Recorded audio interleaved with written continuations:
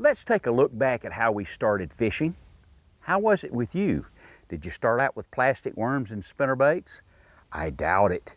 It was probably with a little red and white float, a split shot, and a little light wire true turn hook. That's how I got started. I'll bet you did too. Why not take the opportunity maybe with a child and get started all over again? It's still productive. Put a cricket on there and put it around a brush pile. I bet you get bit. And that is your True Turn tackle tip of the week.